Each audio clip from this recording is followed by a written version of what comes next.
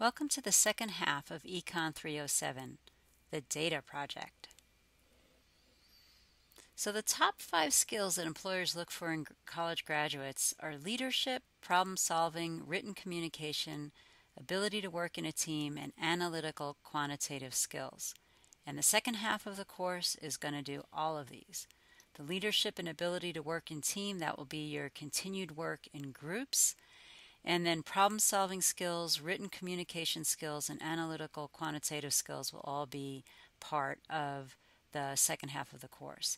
And number 3 especially, which you haven't seen before in this course, you'll be doing a fair amount of writing. So the course objectives from the syllabus, it says after successful completion of this course, students will have the data and writing skills to be able to locate and access high-quality data and literature pertaining to economics, manage data in Excel, identify, characterize, and evaluate economic measurements, develop and test simple analytical models, interpret summary statistics and regression results, and express economic concepts, methods, and findings verbally and in writing using the citation organization and formatting conventions that are standard in the field of economics. And these conventions will also be useful and transferable to other fields. The data project itself is going to involve learning how to do economic research by investigating a simple relationship between money and something people care about like happiness or health, and we'll do that at the country level. So that's a basic economics question, and it's a useful one for us because it's very straightforward, and we're going to be able to get data on it, and we're going to be able to write a research paper using that question. Again, you'll write up your findings in the style and using the conventions of economics, and you'll present your findings to your classmates. So you just finished the math portion of the class, and that was worth half of the points for your final grade, and then the data and writing portion will be worth the other half. And it's set up in a very similar way, 20% labs, 7.5% quizzes, and then the equivalent of the exams for the data portion are going to be your final paper, which is worth 15% of the grade, and then 7.5% for the presentation. So you should see the course schedule for the lab topics, the required readings, and the due dates for all of this. When you look at the course schedule, you'll see how the work is divided up for the next part of the semester.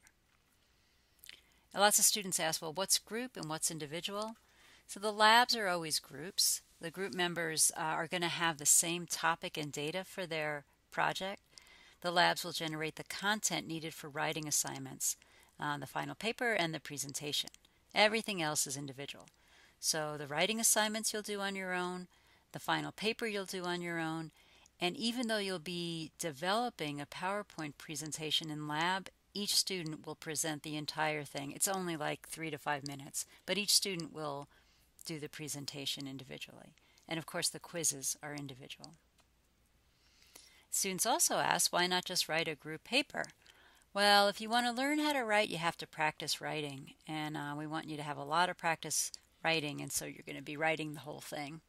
We also think that you're going to write a better paper for having worked with your group to define a topic, to collect and prepare the data, and especially to analyze the data and interpret the results. And this last one is where you'll really develop the ideas for the paper and what you're going to say in the paper. And that's often the hardest part. Like, what do I have to say? Instead of, a lot of times you go on and on about various things, like you go on tangents and you give background and you give the history because you're not really sure how to fill up the pages that the professor wants you to fill up. Well, in group, you'll have a lot of opportunity to develop the ideas that will form your paper. And then that's just another way of saying that for thinking things through, 2 heads really are better than 1.